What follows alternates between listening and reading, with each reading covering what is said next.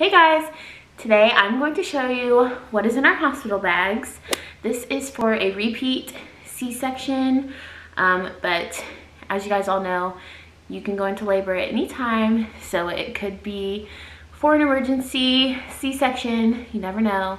I'm currently 38 weeks and 4 days pregnant, and I have not had my bags packed for long at all, and they're actually not 100% packed. However, this is what I have in them currently, and I have a list of last minute things that I also want to add, so I will read that list to you off at the end.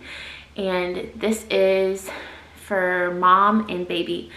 My husband is going to be packing his own bags, kind of last minute. That's how he wanted to do it, so I'm just gonna let him do it that way. If you guys are new to our channel, my name is Sienna. I have a husband, his name is Josh. We have a almost 2-year-old toddler, his name is Crew, and we're expecting baby number 2 in about, oh, it's actually 1 week from today is our scheduled C-section.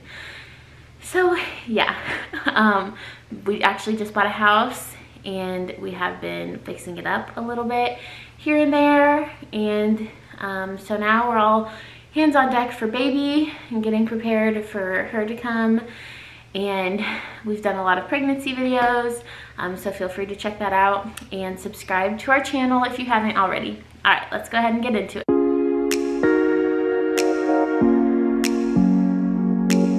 So first I'm going to talk about stuff for me. So the first thing I put in our hospital bags is a nursing bra. This is the one I have.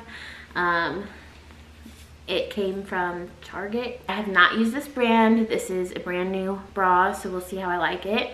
But my ones from when Crew was a baby are just really gross, and so I wanted a new one, so I'm bringing that. I'm also packing just a normal bra for myself, just a regular old bra. I probably won't be wearing bras much in the hospital if we're being honest. But like, since I haven't tried that nursing bra on, I wasn't sure how it would fit or anything like that. And so I just wanted to bring a normal one for like when we're leaving the hospital and everything like that. So for my coming home outfit, since I am having a C-section, I didn't want anything too tight that will be on the scar down there. So I decided to bring a dress. And this is the dress I chose.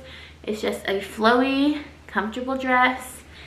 And it's basically just for the car ride home. But in case I wasn't feeling a dress, you never know if it's gonna be like extremely windy out for a dress, And I don't know what my situation underneath the dress is gonna look like. So I also just wanted to bring a pair of loose fitting leggings. I'm also bringing 3 pairs of underwear.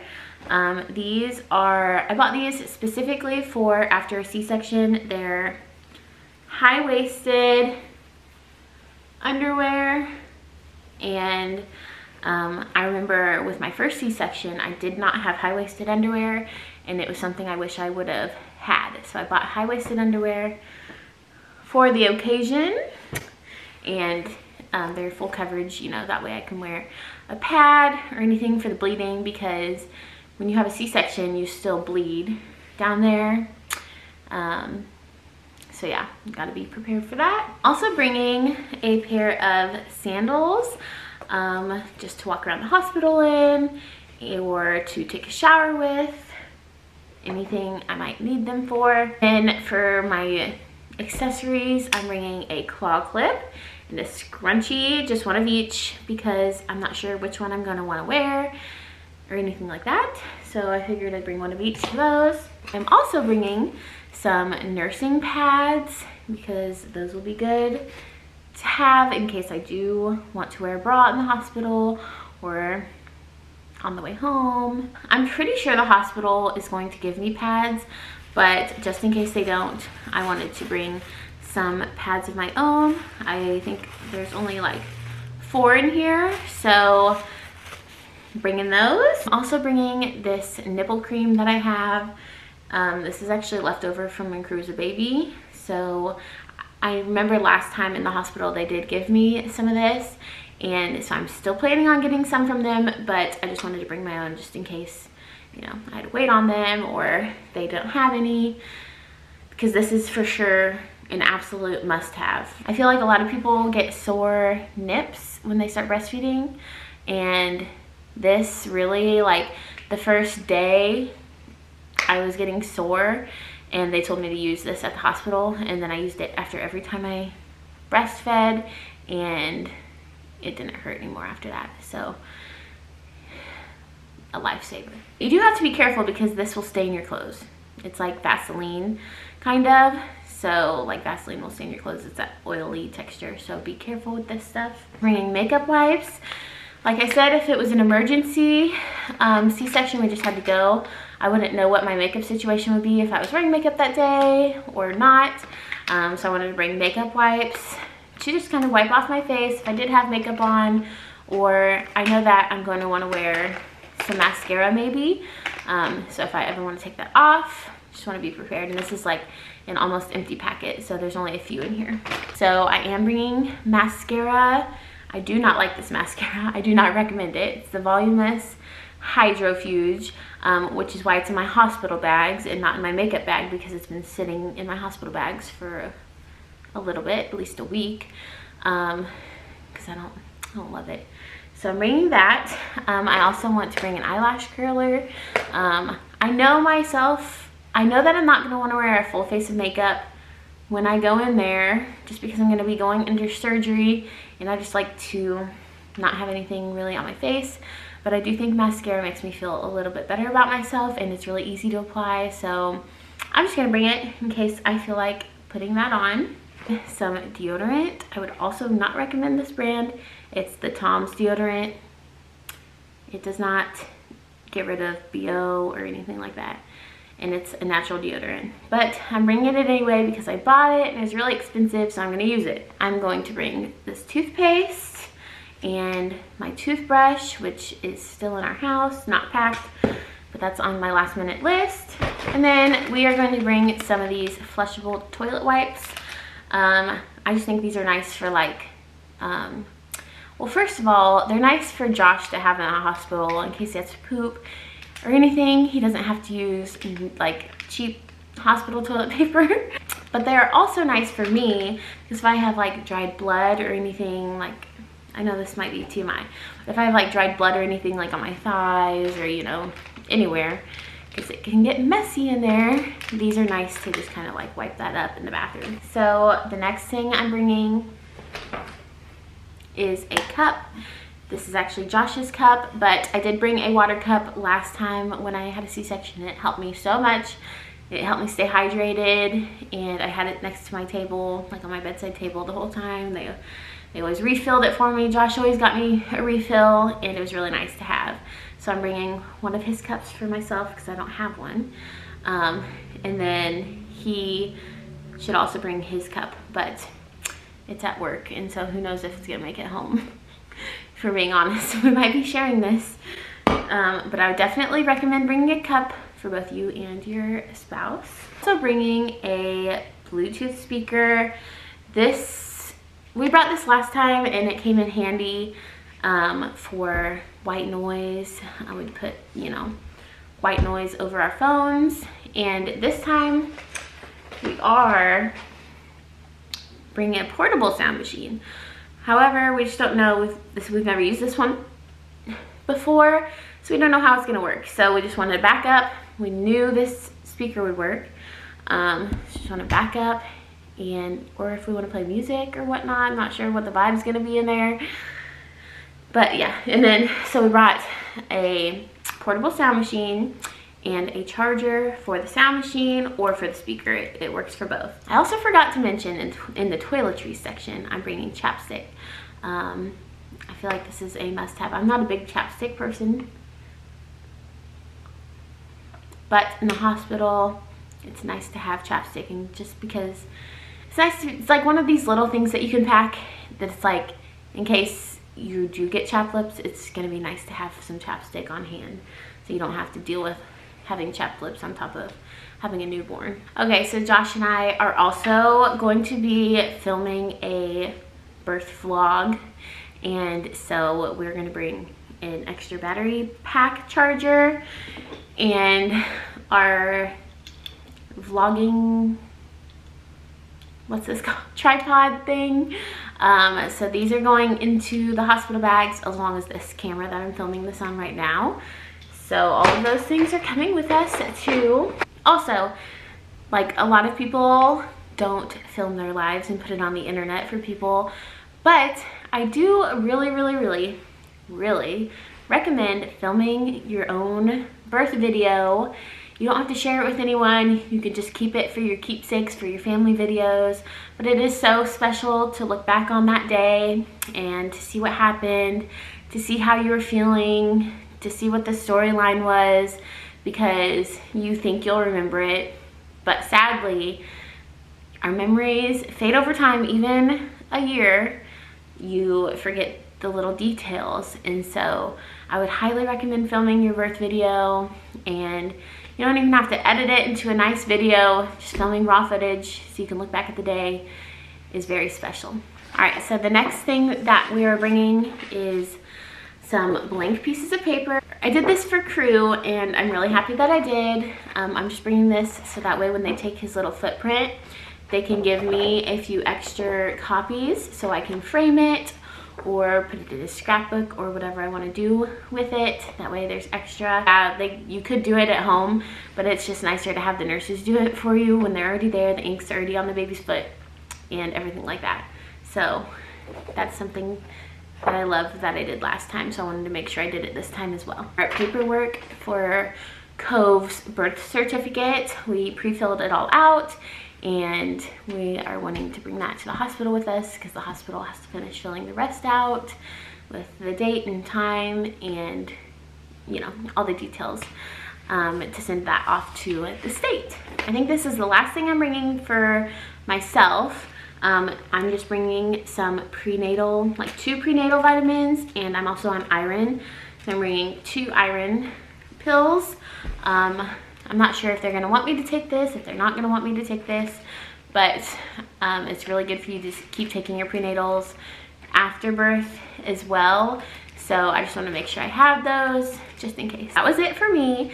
Now we can move on to the baby stuff, which is pretty minimal. They give you a lot in the hospital for the baby. So here's what we're packing for Cove. Okay, the first thing that we're gonna bring her is a little Velcro swaddle.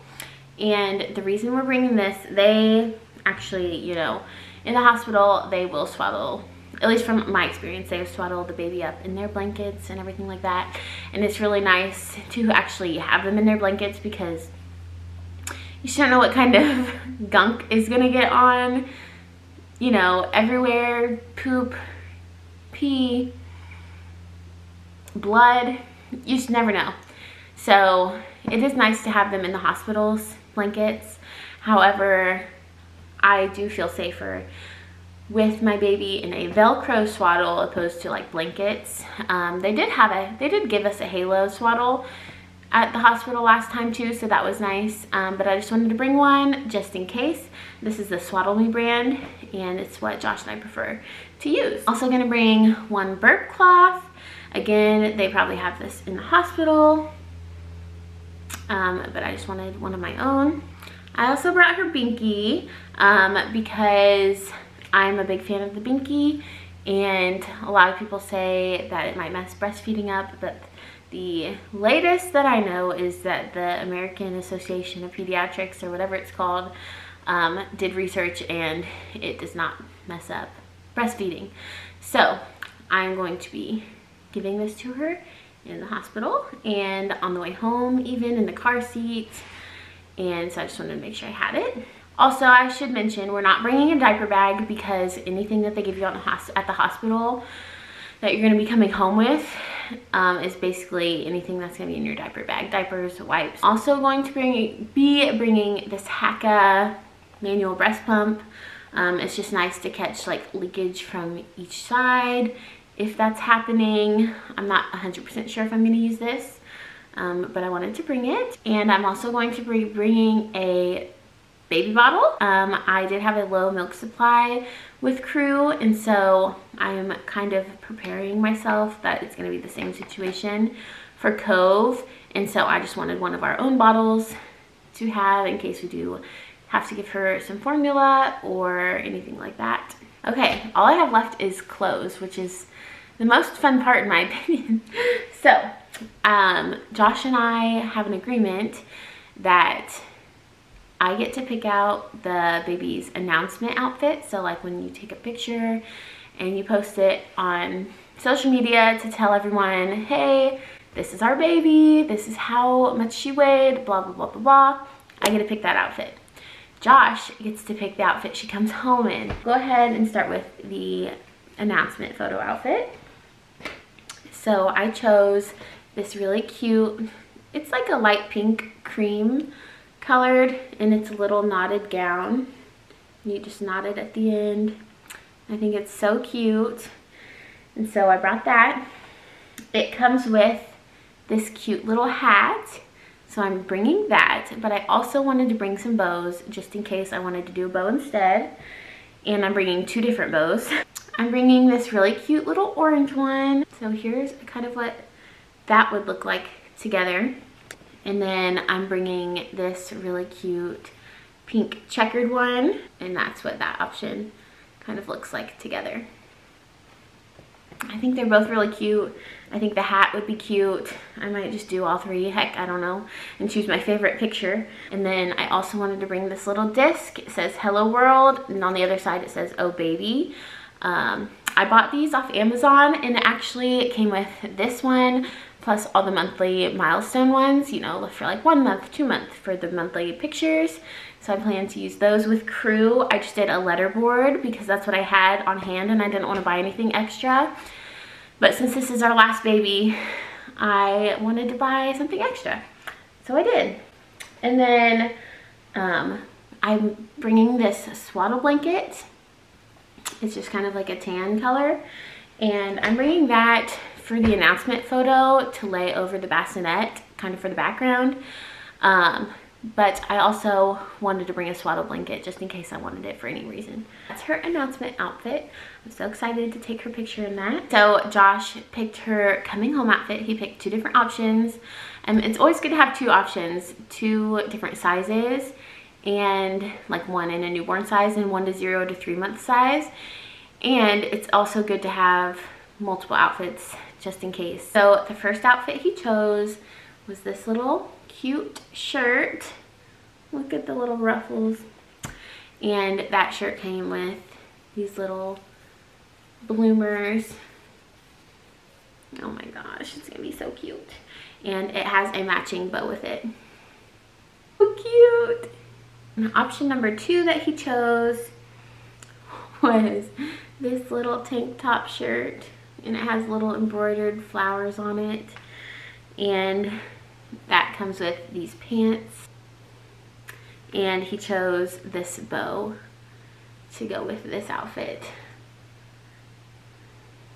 I'm doing a horrible job holding this up for you guys. Everything that is in our hospital bags currently. Now, I did mention at the beginning of this video that we do have a last minute list, and it's actually in the notes app on our phone, and it's shared between Josh and I, so we both can see it at all times. And so whenever let's just say if there was an emergency and we needed to go to the hospital, if Josh was home and I wasn't, he could start putting everything in our bags. He could see the list. If I was home, I could put stuff in our bags really quick. It's just good to have multiple people have access to that list. If you don't want it on your phone, you could just write it down and put it on the refrigerator. Whoever's home could grab that stuff. So here's our last minute list. We have the phone chargers, Josh's deodorant, which like I said, he is going to wait till last minute to pack. That's just what he wanted to do. So Josh's deodorant. We need to make sure we have Josh's wallet, our toothbrushes, my razor, my wallet. We need to make sure our cell phones are on there. A hairbrush. We only have one hairbrush, or else I would have packed it by now. My eyelash curler, his AirPods. I think AirPods are really good because if one of you guys is trying to sleep, the other one doesn't want to sleep. You could be watching YouTube or whatever, TikTok on your phone, Instagram, you know, whatever you want to watch, Hulu, Netflix, anything, without interrupting the other one. Josh's clothes, and the last thing I have on here is something that Josh doesn't know about. So Josh, if you're watching this, don't, just cut it out here, which I'm pretty sure you're not, but just in case, is I'm getting him a push present. Yes, push presents are more so for the girls, but I think it's really important to recognize that, yes, just because you are the one having the baby, and it is hard, it doesn't mean that your husband's not doing anything. It doesn't mean he's not being supportive. If he could take away the pain from you, I'm sure he would. And he's also the one becoming a dad. Even if it's your second baby, I really think that, like, you become a mom the first time you have a baby, but you also become a mom again the second time you have another baby. And so he's becoming a dad again. And so I just wanted to get him a little present to symbolize, you know, him becoming a dad. I wrote him a little sentimental letter. I bought him a crew neck, a dad crew neck, and so that's what I got him for his present. We did presents last time we were in the hospital. I got him a hat that said Dad Life on it, and he got me my nails done. So I would definitely do a present, even if it's something really small, even if it's just a little note. It's a nice touch. So that is everything in our hospital bags and on our list. I hope you guys got some good ideas. We're really looking forward to baby number 2. Don't forget to subscribe to our channel. It would mean so much to us, and we'll see you guys in the next one. Bye, guys.